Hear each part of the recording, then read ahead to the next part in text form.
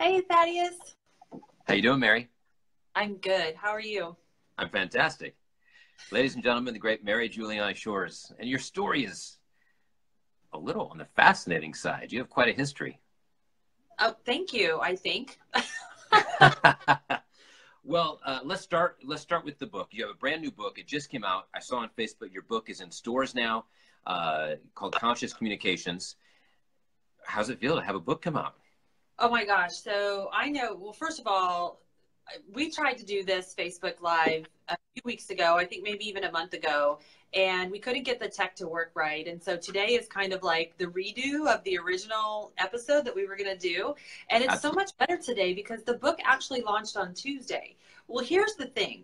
They made it, everybody has made it quite clear to me that you can't expect your book to be in bookshelves. And so what happened was our mutual friend Megan, her boyfriend was at Barnes and Noble on Sunday afternoon, and yeah. So what happened was they just found the book and they snapped a picture of it, and when they did, they sent it in, and they sent the picture to me, and I said my response to that was, "Did you put that book there?" And Megan texts me back and she goes, "No, this is real life." So it was just a hilarious moment. I dropped everything. I went into the store and talk about life changing. So now I checked the Barnes and Noble stores all over the country, and they're literally in all the stores. So it's, yeah, I mean, all over the country. And so people have been sending me pictures. I just got a picture this morning from the store in Brooklyn and from a buddy of mine who went in there just actually to take a picture of it and to buy the book. Wow. And I'm getting messages from people who have already read the book, um, that they're really telling me the impact that this book is having on them. So that is the feeling, that feeling when you've made a change in someone's circumstances. You just can't. That's the juice right there. Absolutely. Well, as I was reading through the book, I saw you've changed the circumstances in a lot of lives. And your first business, so the business you built was in the collections agency, which a lot of people don't necessarily associate with positive change.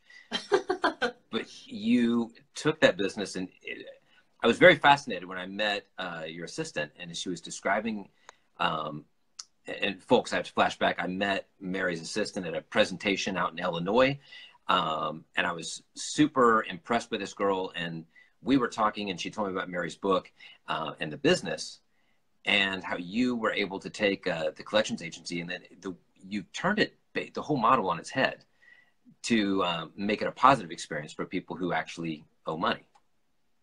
It's so true. So let's give a shout out to Megan Mosslander, because I'm sure Yes. that's who you met. And she is my business development coordinator. So she has just been doing a phenomenal job, doing her thing, really getting the words out. So what was different about our company is that we really just wanted to make an impact in an industry that is very negative and punitive. And it's been my personal belief for a very long time that if someone has a debt, the very fact that they have a debt, whether it's a big debt or a small debt, owing money creates this, it's a psychological burden. And the Sure. burden is that it will create a wall, like a brick wall in between them and living the life of their dreams. It's literally like a wall. And the reason it's like a wall is because what's happening in the subconscious mind is that there's a feeling of shame and a feeling of unworthiness. And I learned through many years of research that I could really change that feeling around if I made my goal. So my goal is not to collect the money, but it's to make people feel good about paying their debt. And so Yeah. anyone that works in this industry and knows me. And actually, I noticed that Scott Miller was viewing. I don't know if he still is, but shout out to Scott Miller, because he's someone who's also in the industry that works with me as one of our partnering collection firms, who also has a similar philosophy about how you treat people. So it's just very important to understand that I can make people feel good about paying their debt instead of feeling shame and unworthiness about having a debt.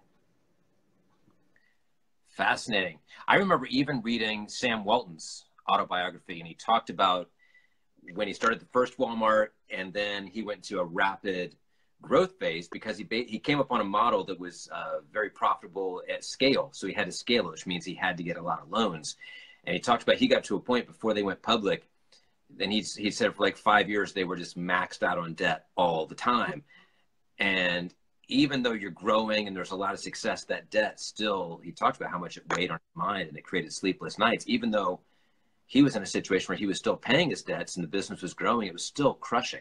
Yeah, I read an article recently that this like hidden shame that entrepreneurs have in general, that we're sort of, as an entrepreneur, expected to be like always on the top of our game, and that there's this hidden element of, you know, if you're going through stressful times, as entrepreneurs, we don't talk about that. We always talk about, you know, the times when it's great and everything is going exactly according to plan. And we bury a lot of that stress. I think that's probably true. We say that a lot. And because everybody in real life, there's ups and downs. Mm-hmm. And an entrepreneur sometimes expected to, they have to lead a team. They have to be in the media, helping the public understand the product or the service they offer. And all that has to be positive projection leadership.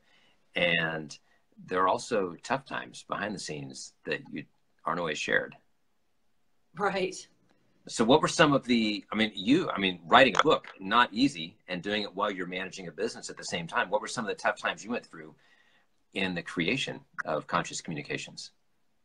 You know, I tell a story in, it's either chapter 6 or chapter 7 of the book, where I was really going through some tough times because I had a lot of stressful things happening all at the same time. So it wasn't that just one thing was happening. It was that several things were happening. I got a very large, unexpected amount of money that I had owed. And when I say large, I mean like equivalent to 1 year's salary. That's pretty big. I also had a key employee leave the company. And this wasn't like a home loan. It wasn't like this was like a business loan. Yeah. This was definitely like pay now or you're in trouble type of thing.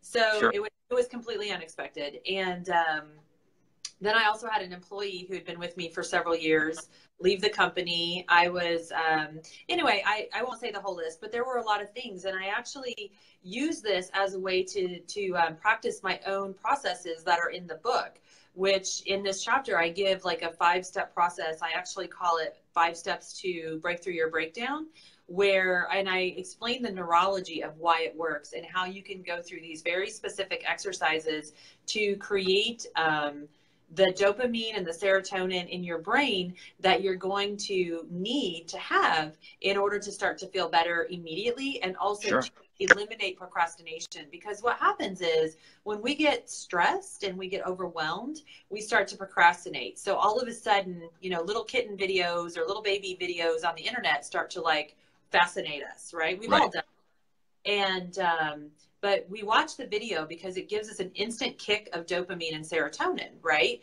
But then what happens is 5 hours later, when you didn't get anything done because you were on YouTube all day, you start to have this increase of epinephrine and adrenaline and cortisol because you're being really hard on yourself, and it's just this never-ending cycle. And so that's just one of the things that are in the book. Hey, so I just saw Jeb Cook joined. So hey, Jeb. I want to say hi to Godling.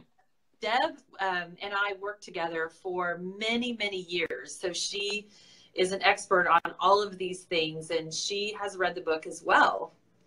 Awesome. So one of the things I loved, so in this book, is that you didn't just sit down and think, hey, I might have a cool idea, let me write a book. You actually have spent years applying this to your business. And in the book, at one point, you mentioned how you came home from a seminar and it led to a lot of changes and gave you some of the ideas to turn your business into a positive environment. And I know other entrepreneurs out there have probably gone through this, where you have a great idea, you come home and then you tell the team, hey, we're going to do this new thing. And everybody like, that's new, we don't know how to do it. And the vision kind of falls apart. And so then you have to figure out, how do we train the team? How do we get all the team moving? And once you got that happening, one of the things I loved about this, you've actually used some of these processes on the words you choose to use and words you choose not to use and you created a 33% growth in the year you implemented this, right? For your business. Right. That's and right. So, it was, it was 2005. I went to the Tony Robbins Unleash the Power Within event. So, I mean, I just feel like, I mean, I love Tony Robbins, and I talk about him in the book somewhat because that was really my entry point to personal development. So prior to that, I didn't even know, like, I had no idea the information that could take you to the next level even existed. And when, it's very overwhelming when you go to a 50-hour seminar that lasts for like 2.5 days. It's a lot of information. And really what happened for me was I took two powerful life-changing understandings away from it, which was what you focus on grows and always know your outcome. And I took those things, I went back to my office, and first of all, I kind of wanted to be Tony Robbins. So I took my little workbook and I started teaching my staff everything that I had learned at this workshop. And, I wanted to apply this to the collections business in general, like just to our office. I wanted to use this to change some things. So I literally looked at the phone and I said, I want the next person who calls to be happier at the end of the call than they were at the beginning of the call. And that was the starting point of everything in our business changing. So very quickly after that, because what happens is our brains are like this idea muscle. And when you pose a resourceful question, it has to be a resourceful question. It can't just be any question. Okay. But when you pose a resourceful question to your mind, then the information is already there. And I was just talking to someone on a podcast yesterday. I was on this show, Best Life Cafe, and she had gone through, and I know, did you do the exercises in Dream with a Deadline? Yes. So the last one in there is to create an action plan. And the thing about creating these action plans is that it really helps your brain come up with information. It takes it out of the subconscious mind where, you really are very brilliant back there. And it brings it to the forefront of your conscious mind so that you can become aware of all these great ideas. So all of a sudden, when you do that exercise, all of these wonderful ideas start coming to you. Well, that's what happened to me. So when I asked myself this resourceful question, how can I make this person happier at the end of the call? Then I just naturally started coming up with the right words to say. And from there, I started studying neuroscience. I started understanding like what words were triggering people into their fight or flight. And let's face it, just calling into customer service puts you in fight or flight without even trying. You're just already in it. Yeah. So you said, so it's great to ask questions of your subconscious, but it has to be a resourceful question. And how do we tell the difference? What makes a question a good resourceful question? So my example would be, what I think people do is they say this: I can't do that. That's impossible. There's no way. And if you switch that around to saying, I feel worse already. Well, I mean, the best question is, how can I? Okay. Whatever it is you want to do. I want to write a book. How can I write a book? Mm-hmm. And then just over the next few days, see. Another thing is, I'm a big fan of James Altucher, and he has this thing called 10 ideas a day. And when I discovered this, I kind of became a little crazed over it. And I had my staff, the beginning of every day, you had to write 10 ideas. And it didn't matter what the ideas were. It could be like 10 ideas of things I want to change about Facebook, 10 places I want to visit, 10 stocks I want to invest in, 10 books I want to read, 10 restaurants I want to try. But what happens is it primes the muscle of your brain to continue to generate ideas. And so when you do that, if you do it as a daily practice, then you'll be in the shower like 2 weeks from now and some crazy, wonderful idea will hit you. Right. It's all because you're sort of oiling and you're like a muscle, you're just priming that muscle in your brain to continue to come up with good ideas. And so for us, like I really wanted to make this book happen. And so I went to the Hay House Writers Workshop, and I'm actually speaking at one in October in Orlando. So anybody who wants to learn how to publish a book with Hay House, ask me in the comments and we will, in fact, you, Thaddeus, I don't know if you've got a book inside of you, but I would love to talk to you about publishing and coming to Orlando to get your shot at winning a book contract. Absolutely. I love book contracts. Me too. So in the book, you talk about specific words that you started making it very simple to help other team members were just a list of words to avoid. Mm-hmm. And what were some of the words that you found were best to leave out of our vocabulary? So the words that we have a do not say list, and mm-hmm. the basic words on the do not say list are no, not, can't, won't, however, and unfortunately. Okay. And a lot of people don't believe me when I tell them that however and unfortunately are negative words. And in some situations, they actually may be sympathetic, but in a business situation, whenever you hear the word unfortunately, and people tend to sing that, like, unfortunately, yep, like, nothing good is about to happen. And the thing is, your body starts to create the fight or flight chemicals. And when that happens, you're braced. You're like ready for the fight. And so if you say this to your clients or your customers, then what's happening is they're ready to fight you. And the thing is, like, the rational part of your mind and the irrational part of your mind cannot work at the same time, because the juice is only going in one direction or the other. And so when you say words that activate the parasympathetic nervous system, and, I could tell you, so, like, tell me something that your grandmother used to make during your holiday meals when you were a kid. Oh, good question. During holiday meals.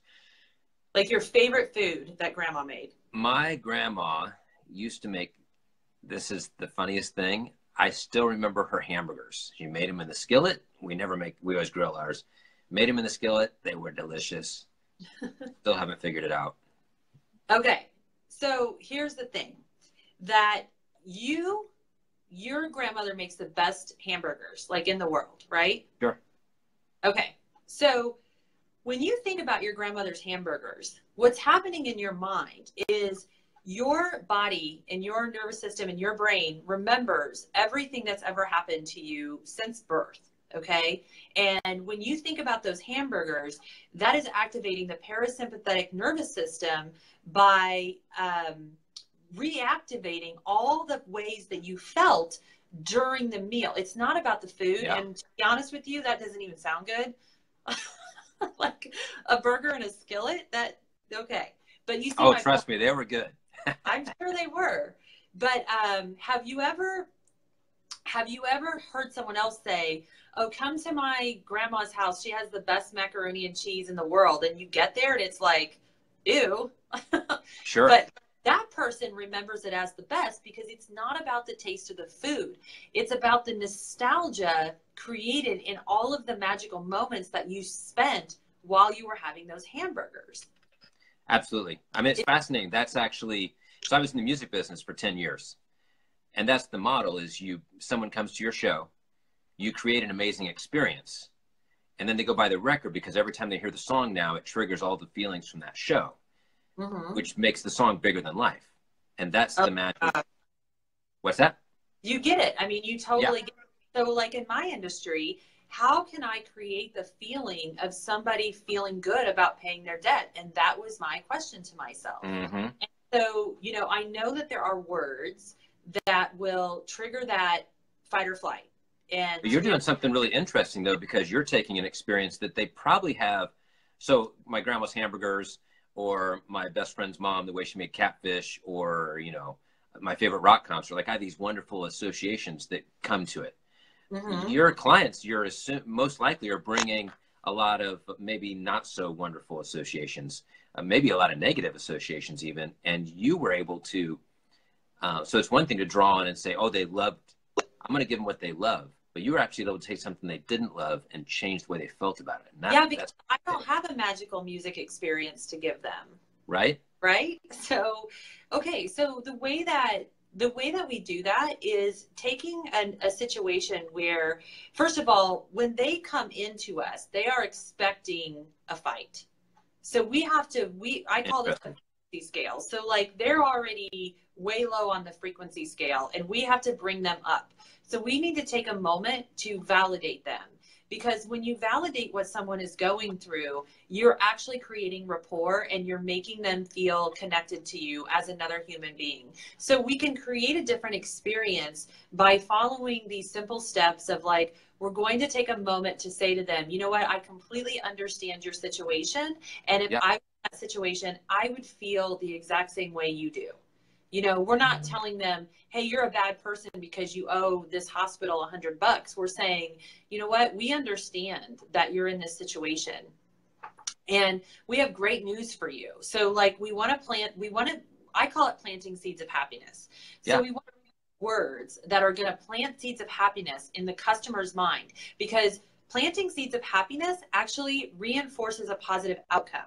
If I, as like, say I work for the cable company and you call me because your cable isn't working. And I say, I'm sorry, T-Rex, but you know, it's your equipment on your side. Cause that's what they always say.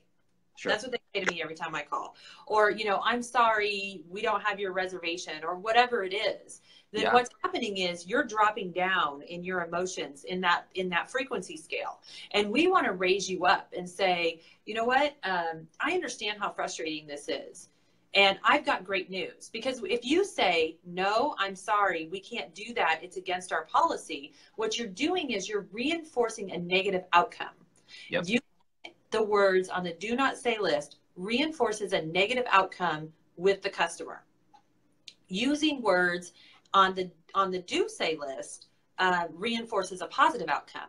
And so it's really interesting to talk to you about like this particular subject matter, because my second book that I'm writing right now with the working title of The Communication Code, it's all about this stuff. So the first book's really about personal development. The second book is going to be the working title's Communication Code. So we'll see. Cool. And so you were able to use this to generate a 33% growth in 1 year. Was it just eliminating the negative words, or did you have to instill some proactive like prescriptions as well?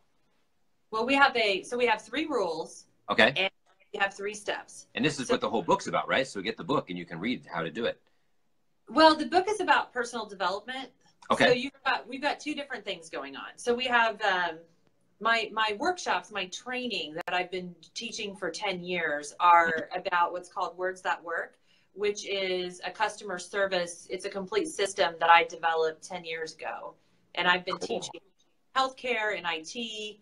I've been teaching it, all over the place for many, many years. So that's a really simple 3 rules and 3 steps. Awesome. And so for the personal development, so there are words we can avoid using. What are some of the things that we can proactively choose to do? Well, the book has a coaching exercise at the end of every chapter, and we actually just created a companion course to go along with the book, and we just sent you that as well, because we want people to be able to continue to read the book while they're doing the exercises. So, for example, one of the great things to talk about is cleanse or clog. So it looks like this in the book. There's actually a chart. I love that concept. Okay, so the concept of cleanse or clog. So let me start it off by talking like this. So we all have an infinite potential that could happen to us. Like, would you agree that like in each person's lives, they have a potential they could live up to? Sure. Like your potential is different than my potential, but you have a highest potential and I have a highest potential. But we also each have like a lowest potential. So for example, I have the potential to become a best-selling author, but I also have the potential of never selling 1 book. Yep. Right? Okay. So it's the thing like this. How do you take something from a possibility to a probability? Okay. Okay. So we all have like infinite possibilities, but in order to move that from a possibility to a probability, it really boils down to the choices that you make, because the choices you make in every thin sliced moment of your life are going to determine the next thing that happens and the next thing that happens. And in the book, I tell the story about meeting Chaz Palminteri from the movie A Bronx Tale. And like the big message I got from that book is the quote, "The choices you make will shape your life forever." Wow. Well, I think that it can be really complicated. Like our lives feel complicated, and the feeling of complexity creates chaos. And we really need to make this simple. Like, okay, Mary, I get it that we want to make our choice, we want to make our lives more probable instead of possible. So how do you? So I just call this cleanser clog, and it really goes to like this. Everything you say or do, every action you take, every word you speak is either cleansing you or clogging you. So like, say, for example, your relationship with your wife or with your children. Everything you say in that relationship, everything you do, every word you speak, every look on your face, it's either cleansing or clogging your relationship. That is true with your relationship with your wife, your relationship with your friends, with your colleagues, with people on Facebook, with your clients, with your doctors, with everybody. And what I'm really talking about is that everything is either creating a connection or driving a disconnection. Yep. And so if you just ask yourself, will this choice cleanse me or clog me? Then you can understand that the things that you're doing are either moving you closer to living the life you want or moving you further away from it. Absolutely. Wow. All right. I've gotten to check out the book, guys. I've read the first couple chapters. I can't wait to finish it. I hope you get to pick up a copy. I put a link in the comments below, so you can check out the landing page, Mary's landing page. And if there's anything else, we'll add some more content down there later. If you have questions for Mary, you can put them in the comments below. And hey, any last words, Mary? By the people logging in. Absolutely. Any last words before we take off? Well, I just want to thank everyone for showing up today. I want to thank you, Thaddeus, for having me here. I hope we do this again. Sure Maybe it's a little bit of traction. And honestly, if anybody wants to go to that writer's workshop in Orlando, just put it in the comments. We'll send you a link, and I'm even willing to arrange a phone call to tell you about my experience with it, because everybody can write a book if that's what you feel called to do. Books are cool. Books are king. Yay! Yeah, absolutely. Thank you so much for being here. It's been a joy, and I love the depth of research you did to understand not only at surface level what we might do, but to understand the scientific terms and the chemistry behind it. Very fascinating. Thanks for taking the time to research it all and kind of packaging it up so we can digest it. I love it. I love neuroscience. It is what we're made of, right? Yeah. All right. Thank you, Mary. Mary Giuliani Shores, Influencer Insights. We'll see you next time. Adios. Hey, this is Mary. Thanks so much for watching. Check out a free chapter of my book, Conscious Communications, at maryshores.com/free chapter. The link is in the description below.